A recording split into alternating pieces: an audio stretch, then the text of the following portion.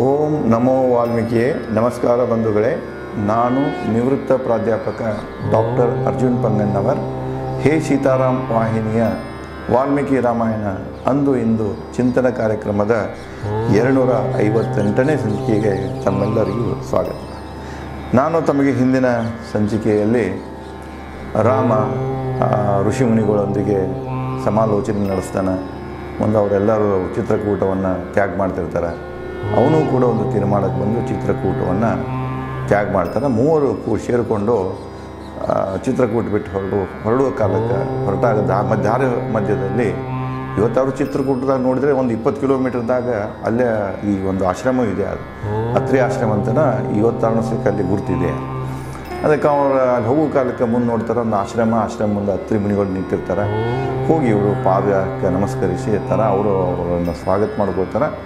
ಅತ್ರಿಮುನಿಗಳು ತಮ್ಮ ಪತ್ನಿಯಾದ ಪತಿವ್ರತ ಅನಸೂಯಳನ್ನು ಕರೆದು ಸೀತೆಗೆ ಸ್ವಾಗತ ಮಾಡೋ, ಸೀತೆಯನ್ನು ಕರ್ಕೊಂಡು ಹೋಗಂತ ಹೇಳ್ತಾನೆ.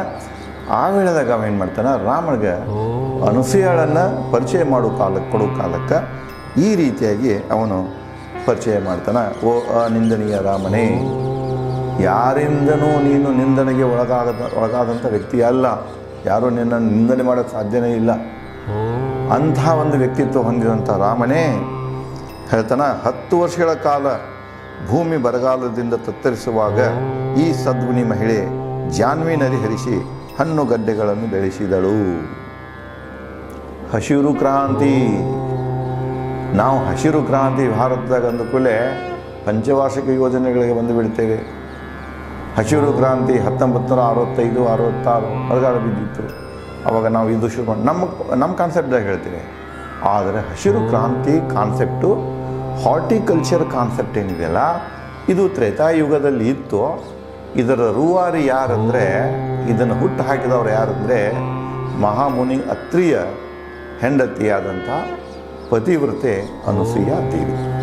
ಅದಕ್ಕೆ ಅನಸೂಯ ದೇವಿ ಬಗ್ಗೆ ಹೇಳ್ತಾನೆ, ಈ ಪ್ರದೇಶದಲ್ಲಿ 10 ವರ್ಷಗಳವರೆಗೆ ನಿರಂತರ ಬರಗಾಲ ಬಿದ್ದಿತ್ತು. ಬರಗಾಲ ಬಿದ್ದ ಸಂದರ್ಭದಲ್ಲಿ ಇವಳು ಅನಸೂಯ ನಾಯಕತ್ವವನ್ನು ವಹಿಸಿ ತನ್ನ ನೇತೃತ್ವದಲ್ಲಿ ಜನರನ್ನು ಕೂಡಿಸಿ ಶ್ರಮದಾನದ ಮೂಲಕ ಜಾನ್ವಿ ನದಿಯನ್ನು ಕೆಲವೊಂದು ಜನ ಗಂಗಾನು ಅಂತಾರೆ. ಒಟ್ಟು ಬಹಳಷ್ಟು ನದಿಗಳಿಗೆ ಗಂಗಾ ನದಿನ ಅಂತ ಕರಿತಿರ್ತಾರೆ. ಇಲ್ಲಿ ಜಾನ್ವಿ ನದಿ ಅಂದರೆ ಇದು ಯಮುನಾ ನದಿಯಿಂದ ದೊಡ್ಡ ಕಾಲುವೆಯನ್ನು ಕಡ್ಕೊಂತ ಬರ್ತಾರೆ ಅವರು. ಈ ಪ್ರದೇಶದವರೆಗೆ, ಯಾವುದೋ ಚಿತ್ರಕೂಟದ ಪ್ರದೇಶದವರೆಗೆ ಯಮುನಾ ನದಿಯ ನೀರನ್ನು ಕಾಲುವೆ ಮುಖಾಂತರ ಹಚ್ಕೊಂಡು ಬರ್ತಾರೆ. ಬಂದು ಇಲ್ಲಿ ಏನು ಮಾಡ್ತಾರೆ ಅಂದರೆ ಇರಿಗೇಷನ್ ಮಾಡ್ತಾರೆ. ನೋಡ್ರಿ, ಇರಿಗೇಷನ್ ಕಾನ್ಸೆಪ್ಟು ತ್ರೇತಾಯುಗದಲ್ಲಿದೆ. ಅದರದ ಚಿಂತಕ ಯಾರಂದ್ರೆ, ಅದನ್ನು ಕಾರ್ಯರೂಪಕ್ಕೆ ತಂದವರು ಯಾರಂದ್ರೆ ಪತಿವ್ರತ ಅನಸೂಯ. ಸೊ ಅದ ಕಥೆಯನ್ನು, ಆ ಒಂದು ಘಟನೆಯನ್ನು ರಾಮನಿಗೆ ಅನಸೂಯಳನ್ನು ಪರಿಚಯ ಮಾಡೋ ಕಾಲಕ್ಕೆ ಘಟನೆ ಮೂಲಕ ಪರಿಚಯ ಮಾಡೋ ಒಂದು ವಿಧಾನ ಹೇಗಿದೆ ನೋಡಿ. ಇವಳು ಸಾಮಾನ್ಯ ಸ್ತ್ರೀ ಅಲ್ಲ. ನೀವು ನೋಡೋಕೆ ವೃದ್ಧ ಹೆಂಗೆ ಸ್ತ್ರೀಗತೆ ಕಾಣಿಸ್ತಾಳೆ, ಆದರೆ ಇವಳು ಸಾಮಾನ್ಯನಲ್ಲ, ಇವಳು ಅಸಾಮಾನ್ಯ ಸ್ತ್ರೀ ಅಂತ ಹೇಳಿ ತನ್ನ ಮಡದಿಯನ್ನು ರಾಮನಿಗೆ ಪರಿಚಯ ಮಾಡಿಸ್ತಾ ಹೇಳ್ತಾನೆ. ಮುಂದೆ 10 ವರ್ಷ ಇನ್ನು ಬರಗಾಲ ಬಿದ್ದಿತ್ತು. ಕಾಲುವೆ ಮುಖಾಂತರ ನದಿ ನೀರನ್ನು ಹರಿಸಿ ಇಲ್ಲಿ ಎಲ್ಲ ನಾವು ಇದನ್ನು ಮಾಡಿ ಕೃಷಿಯನ್ನು ಮಾಡಿಕೊಂಡು ನೀರಾವರಿ ಮಾಡಿಕೊಂಡು ಇಲ್ಲಿ ಜನರಿಗೆ ಏನು ಮಾಡಿದೆ ಅಂದರೆ ಆಕೆ ಬದುಕನ್ನು ಮರು ಕಟ್ಟಿಕೊಟ್ಟಳು. ಜನ ಇಲ್ಲಿ ಸಮೃದ್ಧವಾಗಿ ಬೆಳೀಲಿಕ್ಕೆ ಶುರು ಮಾಡಿದರು. ಕೃಷಿ ಸಾಕಷ್ಟು ಇಲ್ಲಿ ಅಭಿವೃದ್ಧಿಯನ್ನು ಹೊಂದಿತ್ತು ಇವಳ ಒಂದು ಕಾರ್ಯದಿಂದಾಗಿ ಅಂತ ಹೇಳ್ತಾನೆ. ಎಲ್ಲರೂ ಅವಳನ್ನು ತಾಯಿ ಎಂದು ಕೊಂಡಾಡಿದರು. ಈ ಭಾಗದ ಜನ ಅವರಿಗೆ ತಾಯಿ ಅಂತ ಸಂಬೋಧನೆ ಮಾಡ್ತಾರೆ. ಯಾಕೆ ಮಾಡ್ತಾರೆ? ಮಾತೆ ತಾಯಿ ಒಂದೇ. ಅವರು ತಾಯಿ ಅಂತ ಯಾಕೆ ಸಂಬೋಧನೆ ಮಾಡ್ತಾರೆ ಅಂದರೆ, ಇಷ್ಟೊಂದು ಜನರನ್ನು ಆಕೆ ಬರಗಾಲದಿಂದ ರಕ್ಷಿಸಿರುವಳು. ತಾಯಿ ಯಾರಿಗೆ ಅಂತೇವಂದ್ರೆ ನೋಡಿ, ಮಗುವಿಗೆ ಜನ್ಮ ಕೊಟ್ಟು ಮಗು ದೊಡ್ಡದಾಗೋ ತನಕ, ತನ್ನ ಕಾಲ ಮೇಲೆ ತಾನೇ ನಿಲ್ಲೋ ತನಕ ಬೆನ್ನೆಲುಬಾಗಿ ನಿಲ್ಲಕ್ಕೆ ಯಾರಪ್ಪ ಅಂದ್ರೆ ಆಕೆ ತಾಯಿ. ಸೊ ಇಲ್ಲಿ ಇವ್ರೇನು ಮಾಡ್ತಾರೆ, ಎಲ್ಲರಿಗೂ ನೀನು ರಕ್ಷಿಸಿದಿ, ಜೀವನ ಕೊಟ್ಟು ನಮ್ಗೆ ಈ ಬರಗಾಲದಿಂದ ಬದುಕಿಸಿದ ಅಂದ್ಕೊಂಡು ಅವಳಿಗೆ ಸಂಬೋಧನೆ ಮಾಡೋ ಕಾಲಕ್ಕೆ ಎಲ್ಲರೂ ಮಾತೆ ತಾಯಿ ಅಂತ ಆಕೆನ ಕರಿತಿರ್ತಾರೆ. ಸೀತೆ ಈ ಮುನಿಮಾತೆಯ ಆಶ್ರಯ ಪಡೆಯಲಿ, ಎರಡಷ್ಟು ಕೋಪವಿಲ್ಲದ ಅವಳು ಸೀತೆಗೆ ಉಪದೇಶಿಸಲಿ. ಹಂಗಾರೆ ಸೀತೆ ಅವರಿಗೆ ಜೊತೆಗೆ ಸ್ವಲ್ಪ ಮಾತುಕತೆ ಸಂವಾದನ ಮಾಡಿಕೊಳ್ಳಿ. ಮತ್ತು ಏನೂ ಕೋಪ ಗೀಪ ಇಲ್ಲದಂಥ ಸೀತೆನೂ ಇದ್ದಾಳೆ, ಆ ಅಮ್ಮನಲ್ಲಿನೂ ಏನೂ ಕೋಪ ತಾಪಗಳಿಲ್ಲ. ಅವಳು ಏನು ಮಾಡಲಿ ಅಂದ್ರೆ ಅನಸೂಯ ಸೀತೆಗೆ ಕೆಲವೊಂದು ಉಪದೇಶಗಳನ್ನು ಮಾಡಲಿ. ಯಾಕಂದರೆ ನಾವು ಅರಣ್ಯಕ್ಕೆ ಹೊಂಟೇವೆ, ಇನ್ನೂ ನಾವು ಬಹಳ ದಿನಗಳನ್ನು ಕಳಿಬೇಕಾಗಿದೆ. ಅದಕ್ಕೆ ಸೀತೆಗೆ ಯಾವ ರೀತಿಯಾಗಿ ಇರಬೇಕು ಅನ್ನುವಂಥ ಉಪದೇಶವನ್ನು, ಯಾಕಂದ್ರೆ ಜೀವನೋದ್ದಕ್ಕೂ ಅವರು ಅರಣ್ಯದಲ್ಲಿ ತೆಗೆದಂಥ ಸನ್ಯಾಸಿಯಾಗಿ ತೆಗೆದಂಥ ಹೆಣ್ಮಗಳು ಆಕೆ ತನ್ನ ಉಪದೇಶಗಳನ್ನು ಸೀತೆಗೆ ಮಾಡಲಿ ಅಂತ ಹೇಳ್ತಾರೆ. ಹಾಗೆ ಆಗಲಿ ಎಂದ ರಾಮ ಸೀತೆಗೆ ನುಡಿದ. ಮುನಿಗಳು ಹಂಗೆ ಹೇಳಿರ್ತಾರ, ಇವು ರಾಮ ಇದ್ದವನ ಹಂಗಾಗಲಿ ಅಂಥೇಳಿ ಸೀತೆಗೆ ಹೇಳ್ತಾನೆ ರಾಮ. ಸೀತೆಗೆ ನುಡಿದನು, ಮುನಿ ಹೇಳಿದ್ದನ್ನು ಕೇಳಿದೆಯಾ? ತಡ ಮಾಡದೆ ಮುನಿ ಮಾತೆಯನ್ನು ಕಾಣು. ಈಗಲೇ ಅತ್ರಿಮುನಿಗಳು ಏನು ಹೇಳಿದ್ರೆ ಕೇಳಿದೆಯಲ್ಲ, ನೀನು ಇನ್ನು ಒಂದು ಕ್ಷಣನೂ ನೀನು ತಡ ಮಾಡಬೇಡ, ನೇರವಾಗಿ ಅನಸೂಯ ಜೊತೆಗೆ ಹೋಗು, ಅವಳ ಬಳಿ ಹೋಗು ಅಂತ ಹೇಳ್ತಾನೆ. ರಾಮನ ಮಾತು ಕೇಳುತ್ತಲೇ ಸೀತೆ ಅನಸೂಯಳನ್ನು ಭೇಟಿಯಾಗಿ ಪಾದಗಳಿಗೆ ವಂದಿಸಿದಳು. ತಕ್ಷಣ ಹೋದಕ್ಕೆ ಅವಳೇನು ಮಾಡ್ತಾಳೆ, ಅನಸೂಯಾಗ ಪಾದಗಳಿಗೆ ನಮಸ್ಕರಿಸಿ ಅವರ ಬಳಿ ನಿಲ್ತಾಳೆ ಹೋಗಿ. ಧರ್ಮನಿಷ್ಠೆ ಮಾತೆಗೆ ವೃದ್ಧಾಪದಿ ಬಾಳೆ ಗಿಡದಂತೆ ಬಾಗಿದ ವೃದ್ಧ ಅನಸೂಯಾಳಿಗೆ ತನ್ನ ಪರಿಚಯ ಮಾಡಿಕೊಂಡಳು ಸೀತೆ. ವಯಸ್ಸಾಗಿತ್ತು, ಹೆಂಗೆ ಬಾಳೆ ಗಿಡ ಲಾಸ್ಟಿಗೆ ಒಣಗ್ತಾ ಬಂದಾಗ ಹೆಂಗೆ ಬಾಗ್ತಿದೆಯಲ್ಲ ಆ ರೀತಿಯಾಗಿ ಬಾಗಿದ್ದಾಕಿ ಶರೀರ ಇತ್ತು. ಸೀತೆ ಏನು ಮಾಡ್ತಾಳೆ ಅಂದ್ರೆ ಅಲ್ಲಿ ಹೋಗಿ ಅವಳಿಗೆ ನಮಸ್ಕರಿಸಿ ತನ್ನ ಪರಿಚಯವನ್ನು ಮಾಡ್ತಾಳೆ. ಗೌರವ ಸಲ್ಲಿಸಿದಳು, ಅವಳಿಗೆ ಗೌರವ ಸಲ್ಲಿಸ್ತಾಳೆ, ತನ್ನ ಪರಿಚಯವನ್ನು ಮಾಡಿಕೊಡ್ತಾಳೆ.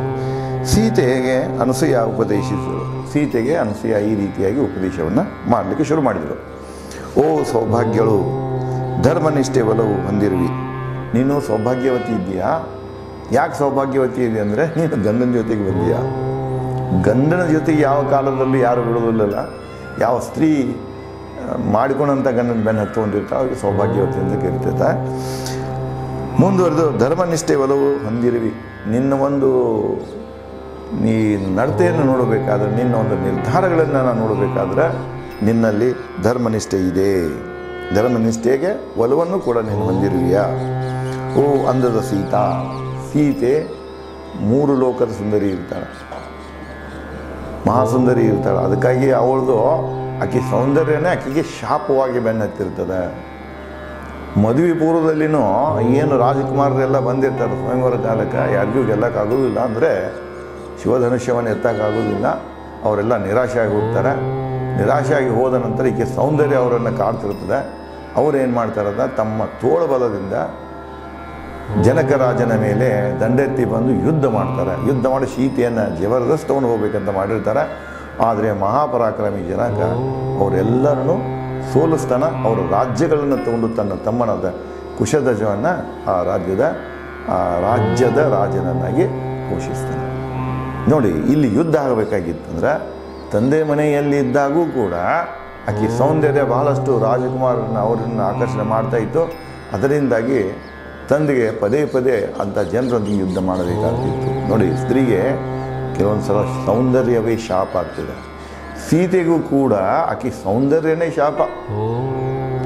ರಾಮಾಯಣ ನೋಡಬೇಕಾದ್ರೆ ಒಂದು ದೃಷ್ಟಿಯಲ್ಲಿ ಅದು ಒಂದು ದುರಂತ ಕಥೆ. ಸೀತೆ ಮತ್ತು ರಾಮನ ದುರಂತ ಕಥೆ, ಅದು ದುರಂತ ಪ್ರೇಮ ಕಥೆಯೂ ಹೌದು. ಸಿಂಹಳ ಭಾಷೆಯಲ್ಲಿ 7ನೇ ಶತಮಾನದಲ್ಲಿ ಒಂದು ಸೀತಾಪಹರಣ ಅಂತ ಹೇಳಿ ಸಿಂಹಳಿ ಭಾಷೆಯಲ್ಲಿ ಅಂಕ್ಯದಲ್ಲಿ ಒಂದು ರಾಮಾಯಣ ಸಿಗ್ತಿದೆ. ಆ ರಾಮಾಯಣದಲ್ಲಿ ಸಂಪೂರ್ಣವಾಗಿ ಸೀತೆ ಬಗ್ಗೆ, ಸೀತೆಗೆ ನೀಡುವಂಥ ತೊಂದರೆಗಳ ಬಗ್ಗೆ, ಸೀತೆ ಅನುಭವಿಸಿದಂಥ ಕಷ್ಟಗಳ ಬಗ್ಗೆ, ಆಕೆ ದುರಂತಗಳ ಬಗ್ಗೆನೇ ಬರೆದಿದೆ ಈ ರಾಮಾಯಣ. ಒಂದು ದರ್ಶನದಿಂದ ನೋಡ್ಬೇಕಾದ್ರೆ ಅದು ಸೀತೆಯ ಆಯನ, ಸೀತಾಯನ, ಅದು ಅದಕ್ಕೆ ಸೀತಾಪಹರಣ ಅಂತ ಹೇಳಿ ಅದಕ್ಕೆ ಟೈಟಲ್ ಇಟ್ಟಿದ್ರು ಅವರು. ಅದಕ್ಕೆ ಇಲ್ಲಿ ಏನಾಗ್ತಿದೆ ಅಂದರೆ ಸೀತೆಗೆ ಪದೇ ಪದೇ ಅವರ ಆಕೆಯ ಸೌಂದರ್ಯನ ಆಕೆ ಶತ್ರುವಾಗಿ ಕಾಡ್ತಿರ್ತದೆ. ಯಾಕೆ ಕಾಡ್ತಿದ್ದೆ ಅನ್ನೋದು ಮುಂದೆ ನಾವು ರಾಮಾಯಣ ಉದ್ದಕ್ಕೂ ಅಲ್ಲೆಲ್ಲ ಪ್ರತಿ ಕಾಂಡದಲ್ಲಿನೂ ಈ ವಿಷಯದ ಪ್ರಸ್ತಾವನೆ ಆಗ್ತಾ ಹೋಗ್ತಿದೆ. ಅದಕ್ಕೆ ಆಕೆ ಸೌಂದರ್ಯ ನೋಡ್ಕೊಂಡು ಹೇಳ್ತಾಳೆ, ನೀನು ಎಷ್ಟೊಂದು ಪ್ರಶ್ನಾತೀತ ಸೌಂದರ್ಯವನ್ನು ಹೊಂದಿದೀಯಾ, ಎಷ್ಟೊಂದು ಅಂದವನ್ನು ಹೊಂದಿದೀಯಾ ಅಂತ ಹೇಳ್ತಾಳೆ. ಓ ಅಂದದ ಸೀತಾ, ಧನ್ಯಳು ನೀನು. ಸುಖ ಸಂಪತ್ತು ಬಂದು ಬಳಗ ತೊರೆದು ಪತಿ ರಾಮನೊಂದಿಗೆ ಅರಣ್ಯಕ್ಕೆ ಬಂದಿರಿ. ನೀನು ಧನ್ಯಳು. ಯಾಗ ಧನ್ಯಳಂದ್ರೆ ಇಂಥ ಚೆಲುವೆ ಸುಖದ ಸುಪ್ಪತ್ತಿನಲ್ಲಿ ಬೆಳೆದಂಥ ಹೆಣ್ಣು ನೀನು. ಇನ್ನೂ ಸಣ್ಣ ವಯಸ್ಸಾಕಿದ್ದಾವಾಗ. ಭಾಳ ಮಂದಿ ಏನೇನೋ ಹೇಳ್ತಾರೆ, ರಾಮನಿಗಿಂತ ದೊಡ್ಡಾಕೆ ಅಂತಾರೆ. ಇಲ್ಲ, ಮದುವೆ ಕಾಲಕ್ಕೆ ಈಗಾಗಲೇ ಹೇಳೇ ನಿಮಗೆ, ಇನ್ನೊಮ್ಮೆ ರಿಪೀಟ್ ಮಾಡ್ತೇನೆ, ಸೀತೆಗೆ 13 ವರ್ಷ, ರಾಮನಿಗೆ 16 ವರ್ಷ. ಇಷ್ಟ ಅಂತರ ಇದೆ ಅದು. ಈಗ ಇಲ್ಲಿ ಬಂದು ಬರೇ ಚಿತ್ರಕೂಟದಾಗ ಅವರು 17 ದಿವಸ ಇರ್ತಾರೆ, ಕೇವಲ 17 ದಿವಸ. ಆದರೆ ತುಳಸಿ ರಾಮಾಯಣದಲ್ಲಿ ತುಳಸಿದಾಸರು ಏನು ಮಾಡ್ತಾರಂದ್ರೆ, ಚಿತ್ರಕೂಟದಲ್ಲಿ ಇವ ಮೂವರು 11.5 ವರ್ಷ ಇದ್ರಂತ ಬರೀತಾರೆ ಅವರು. ಅಂದರೆ ಇಲ್ಲಿ ಕವಿ ಏನು ಮಾಡ್ತಾನೆ, ತನ್ನ ಸ್ವಾತಂತ್ರ್ಯವನ್ನು ಬಳಸ್ಕೊಳ್ತಾನೆ, ಲಿಬರ್ಟಿ ಬಳಸ್ಕೊಳ್ತಾನೆ, ಕತೆ ಅದನ್ನೇ ಇಡ್ತಾನೆ, ಬಣ್ಣ ಬೇರೆ ಹಚ್ಚಿಬಿಡ್ತಾನೆ, ಒರಿಜಿನಲ್ ಬಣ್ಣ ತೆಗಿತಾನೆ, ಒರಿಜಿನಲ್ ಭಾವನೆಗಳನ್ನು ತೆಗಿತಾನೆ, ಸಮಯಕ್ಕೆ ಅನುಗುಣವಾಗಿ ತನಗೇನೇ ಅದರ ಮೂಲಕ ಹೇಳಬೇಕಾಗಿರ್ತದೆ ಅದನ್ನು ಹೇಳ್ತಾನೆ. ಅದಕ್ಕಾಗಿ ರಾಮಾಯಣ ಇಷ್ಟೊಂದು ಹೊಸ ಹೊಸ ಆಯಾಮಗಳಂತ ಒಂದು ಹೊರಗೆ ಬಂದಿದೆ, ಹದಗೆಟ್ಟಿದೆ. ಇನ್ನೊಂದು ಅರ್ಥದಲ್ಲಿ ಹೇಳಬೇಕಾದ್ರೆ 300ಕ್ಕಿಂತ ಹೆಚ್ಚು ಆವರ್ತಿಗಳು ರಾಮಾಯಣದ ಆವರ್ತಿಗಳಿವೆ. ಎಲ್ಲ ಒಂದೊಂದು ಆವರ್ತಿ ಹಳೆಯ ರಾಮಾಯಣದ ಮೂಲ ರಾಮಾಯಣದ ಅಂದವನ್ನು ಕೆಡಿಸ್ಯಾವ. ಅದಕ್ಕೆ ಬಹಳಷ್ಟು ಜನ ಈ ಯಾವ್ಯಾವ ಆವರ್ತಿಗಳನ್ನು ಓದಿರ್ತಾರಲ್ಲ, ಅದು ಒಂದು ಗೊಂದಲ ಇದೆ. ಅವರು ಕಪೋಲ ಕಲ್ಪಿತ ಕಥೆಗಳು, ಸೀನ್ಗಳು, ಅವು ಇವು ವಿಚಾರಗಳು, ಡೈಲಾಗ್ಗಳು ಸಹಿತ ಬರ್ತಾವೆ.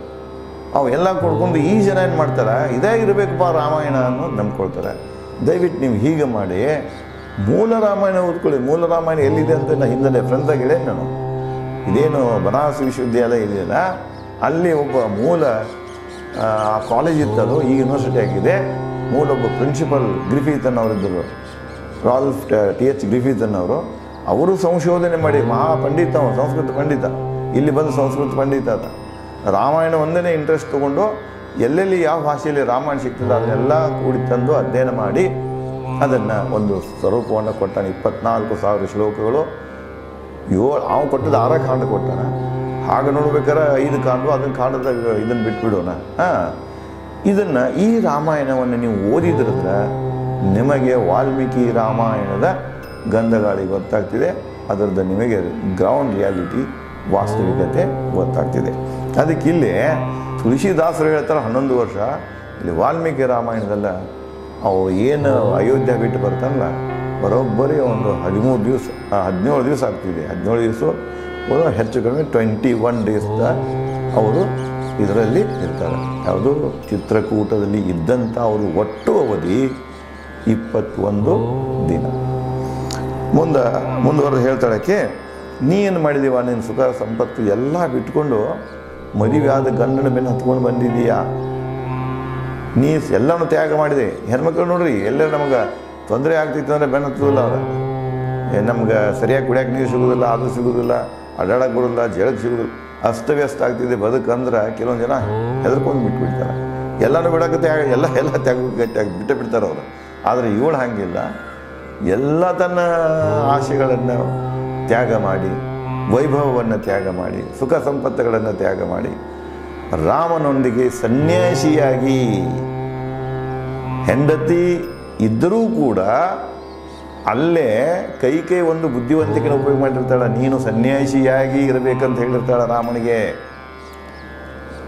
ಅಂದರೆ ಅಲ್ಲಿ ಮತ್ತೊಂದು ಪಾಲಿಟಿಕ್ಸ್ ಬರ್ತಿದೆ. ಏನು ಬರ್ತಿದೆ ಅಂದ್ರೆ, ಅರಣ್ಯದಲ್ಲಿ ರಾಮನಿಗೆ ಮಗ ಹುಟ್ಟಿದ್ರೆ ಹಿರಿ ಮಗ ಅವ ಆದರೆ ಮತ್ತು ಭರತನ ಮಕ್ಕಳಿಗೆ ಅಡ್ಡಾಗ್ತಾನೆ. ಅದಕ್ಕೆ ನೀ 14 ವರ್ಷ ನೀನೇ ಸನ್ಯಾಸಿಯಾಗಿ ಇದ್ದೆ ಅಂದ್ರೆ ಅಷ್ಟೊತ್ತಿಗೆ ಭರತ ಮಕ್ಕಳಿಗೆ ಜನ್ಮ ಕೊಟ್ಟಿರ್ತಾನೆ, ಭರತನ ಮಕ್ಕಳು ದೊಡ್ಡವರಾಗಿರ್ತಾರೆ. ಈ ಒಂದು ಕುತಂತ್ರ ಇರ್ತದೆ ಅವ್ರ ತಲೆಯಾಗ. ಅದಕ್ಕೆ ಅದನ್ನು ಹೇಳ್ತಾಳೆ, ನೀನು ಸನ್ಯಾಸಿಯಾಗಿ 14 ವರ್ಷ ತೆಗಿ. ಇನ್ನು ಗಂಡ ಸನ್ಯಾಸಿ ಆದ ಹೇಳಿದಾಗ ಆಕೆನೂ ಹೇಳಿಬಿಡ್ತಾಳೆ, ನಾನು ಇನ್ನೊಂದಿಗೆ ಬರ್ತೀನಿ, ಸನ್ಯಾಸಿಯಾಗಿ ಬರ್ತೀನಿ. ಯಾಕಂದ್ರೆ ನೀ ಸನ್ಯಾಸಿ ಜೀವನ ತೆಗಿಬೇಕು, ನಾನು ಸನ್ಯಾಸಿನೇ. ಲಕ್ಷ್ಮಣ ಕೂಡ ಸನ್ಯಾಸಿನೇ, ಅವನು ಹೇಳ್ತಾನೆ ನಾನು ಸನ್ಯಾಸಿಯಾಗಿ ಬಂದತ್ತೀನಿ. ಹೀಗಾಗಿರ್ತದೆ. ಅದಕ್ಕೆ ಅವಳು ಹೇಳ್ತಾಳೆ, ಎಲ್ಲನೂ ಬಿಟ್ಟುಕೊಂಡು ಗಂಡನೊಂದಿಗೆ ಸನ್ಯಾಸಿಯಾಗಿ ನೀನು ಇಲ್ಲಿ ಬಂದಿದ್ದೀಯಾ, ಅದಕ್ಕೆ ನೀನು ಧನ್ಯಳು, ನೀನು ಮಹಾನಳು ಅಂತ ಹೇಳಿ ಅನ್ಸೂಯ ಅವಳಿಗೆ ಹೇಳ್ತಾಳೆ. ಒಳ್ಳೆಯವನಾಗಲಿ ಕೆಟ್ಟವನಾಗಲಿ, ಅರಣ್ಯದಲ್ಲಿರಲಿ ನಗರದಲ್ಲಿರಲಿ, ಅದನ್ನು ಲೆಕ್ಕಿಸದೆ ಸದಾ ಪತಿಯನ್ನು ಪ್ರೀತಿಸುವ ಹೆಣ್ಣು ಲೋಕಕ್ಕೆ ಮಾನ್ಯಳು. ಪತಿವ್ರತ ಧರ್ಮದ ಮೊದಲೇ ಪಾಠ ಹೇಳ್ತಾಳೆ. ಗಂಡ ಚಲೋನ ಇರಲಿ ಕೆಟ್ಟವನ ಇರಲಿ, ಅವ ನಗರದಾಗ ಇರಲಿ ಗುಡ್ದಾಗ ಇರಲಿ, ಇದನ್ನು ಯಾವುದೂ ನೋಡ್ದ ಗಂಡು ಎಲ್ಲಿ ಅದನ್ನು ಅಲ್ಲಿ ಯಾವ ಹೆಣ್ಣು ಇರ್ತಿದೆ ಆ ಹೆಣ್ಣು ಲೋಕಕ್ಕೆ ಮಾನ್ಯರು. ನೋಡಿ, ಈ ಒಂದು ಸೋಷಿಯಲ್ ಸೈಕಾಲಜಿ ಆವಾಗಿಂದನೇ ಬಂದಿದೆ. ಒಂದು ಸ್ಟೇಟ್ಮೆಂಟ್ ಬರ್ತಿದೆ, ಅದನ್ನು ಏನೋ ಬೇರೆ ಬೇರೆ ರೀತಿ ಹೇಳ್ತಾರೆ. ಕೊಟ್ಟ ಹೆಣ್ಣು ಅಂದರೆ ಮದುವೆ ಮಾಡಿ ಕೊಟ್ಟ ಹೆಣ್ಣು ಕುಲಕ್ಕೆ ಹೊರತು ಆ ಹೆಣ್ಣು ಯಾವ ಮನೆಗೆ ಮದುವೆ ಮಾಡಿಕೊಟ್ಟಿರ್ತೋ ಆ ಕುಲ ಉದ್ಧಾರಕ್ಕಾಗ್ತಾಳೆ ಆಕಿ. ತಂದೆ ತಾಯಿ ಕುಲದ ಉದ್ಧಾರಕ್ಕಾಗೋದಿಲ್ಲ ಆಕಿ, ಅದಕ್ಕೆ ಇಲ್ಲಿ ಹೊರತಾಗಿ ಬಿಡ್ತಾಳೆ ಆಕೆ. ಅದನ್ನೇನೇನೋ ಯಾರು ಏನೋ ಹೇಳ್ತಿರ್ತಾರೆ. ಇಲ್ಲಿಯೂ ಕೂಡ ಹಾಗೆ ಇದೆ. ಆಕೆ ಜನಕರಾಜ ಮದುವೆ ಆದ ನಂತರ ಜನಕರಾಜನ ಮುಗಿತಾಗಿದೆ. ಇಲ್ಲಿ ಯಾರಪ್ಪ ಅಂದರೆ ಗಂಡು ಎಲ್ಲಿರ್ತಾನಲ್ಲ ಅಲ್ಲಿರಬೇಕು. ಅದನ್ನೇ ಭಾಳ ಮಂದಿ ಭಾಳ ರೀತಿಯಿಂದ ಹೇಳ್ತಾರೆ. ಇನ್ನೊಬ್ಬರು ಹೇಳ್ತಾರೆ ಹೆಣ್ಣಿನಲ್ಲಿ ದೌರ್ಬಲ್ಯ ಇರ್ತದೆ, ಅದಕ್ಕೆ ಅವ್ರು ಯಾವಾಗಲೂ ಏನಪ್ಪ ಬಳ್ಳಿಗತ್ತಿರ್ತಾಳೆ, ಸಮೀಪ ಇದ್ದಂಥ ಗಿಡವನ್ನು ಸುತ್ತಕೊಳ್ತಾಳೆ. ಇಂಥ ಒಂದು ದೌರ್ಬಲ್ಯ ಅವಳಲ್ಲಿ, ಮಾನಸಿಕ ದೌರ್ಬಲ್ಯ ಇರುವುದರಿಂದ ಅದಕ್ಕೆ ಕಾರಣ ಆಕಿ ಶರೀರ ಅಂತ ಹೇಳ್ತಾರೆ. ಆವಾಗ ಈ ಒಂದು ದೌರ್ಬಲ್ಯದಿಂದ ನೀನು ಬಚಾವಾಗಿ ಉಳಿಬೇಕಾಗಿತ್ತು ಅಂದರೆ ಸದಾ ನೀನು ಗಂಡನ ಜೊತೆಗಿರಬೇಕು. ಮದುವೆಯಾದ ಹೆಣ್ಣು ಯಾವಾಗಲೂ ಗಂಡನ ಜೊತೆಗೆ ಇರಬೇಕು ಅಂತ ಇದು ಒಂದು ಏನಿಲ್ಲ ಫಿಲಾಸಫಿ. ಇದರಿಂದ ಭಾಳ ಥಿಂಕಿಂಗ್ ಅದ, ಭಾಳ ವಿಚಾರ ಮಾಡಬೇಕು. ಹೆಣ್ಣು ವಿಚಾರ ಮಾಡಬೇಕು, ಗಂಡು ವಿಚಾರ ಮಾಡಬೇಕು. ಇನ್ನೊಂದು ಇಲ್ಲಿ ಏನು ಬರ್ತದೆ, ಒಳ್ಳೆಯವನಾಗಲಿ ಕೆಟ್ಟವನಾಗಲಿ, ಗಂಡು ಒಳ್ಳೆಯವನ ಆಯ್ತು. ಇನ್ನೊಂದ್ಸಲ ಗಂಡು ಕೆಟ್ಟಿರ್ತಾರೆ, ಆ ಗಂಡನ ಸಾರಿಸ್ಕೊಂಡು ಹೋಗೋದು ಇವಳದೇ ಇರ್ತದೆ. ಇವತ್ತು ಆ ಕಾಲದಲ್ಲಿ ಇವತ್ತೆಲ್ಲ ಬದಲಾಗಿಬಿಟ್ಟಿದೆ. ಗಂಡ ಹೆಂಡತಿಯಲ್ಲಿ ಒಂದು ಸಣ್ಣ ವೈಚಾರಿಕ ವ್ಯತ್ಯಾಸ ಬಂತಂದ್ರೆ ಎಲ್ಲರೂ ವಿಚ್ಛೇದನಕ್ಕೆ ಬಂದಿರ್ತಾರೆ. ಇವತ್ತು ನೋಡ್ತಾ ಇದ್ದೇವೆ ನಾವು. ಈಗೇನು ಬೆಂಗಳೂರು ಸುತ್ತಮುತ್ತ ದೊಡ್ಡ ದೊಡ್ಡ ನಗರಗಳಲ್ಲಿ ಏನದಲ್ಲ IT BTಗಳಲ್ಲಿ ಕೆಲಸ ಮಾಡೋದು ನೋಡಿ, ಸ್ತ್ರೀಗೆ ಸ್ವಾತಂತ್ರ್ಯ ಇದೆ, ಎಲ್ಲ ಸ್ವಾತಂತ್ರ್ಯ ಇದೆ, ಯಾರೂ ಇಲ್ಲ. ಅದು ನಿಸರ್ಗದತ್ತವಾಗಿ ಬಂದು ಜನ್ಮದತ್ತವಾಗಿ ಬಂದಂಥ ಸ್ವಾತಂತ್ರ್ಯಗಳವು. ಆ ಸ್ವಾತಂತ್ರ್ಯ ಜೊತೆಗೆ ಅವಳಲ್ಲಿ ಒಂದು ಥಿಂಕಿಂಗು ಇರಬೇಕು.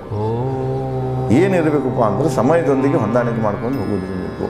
ಭಾಳ ಅನಿವಾರ್ಯ ಇತ್ತು ಆ ಮಾತು ಬೇರೆ, ಬಟ್ ಹೊಂದಾಣಿಕೆ ಮಾಡಿಕೊಳ್ಳೋದು. ಯಾಕಂದ್ರೆ ಭೂಮಿಯ ಲಕ್ಷಣಗಳನ್ನು ತೊಗೊಂಡು ಬಂದಿರ್ತಾಳೆ. ಭೂಮಿ ಯಾರನ್ನೂ ರಿಜೆಕ್ಟ್ ಮಾಡೋದಿಲ್ಲ.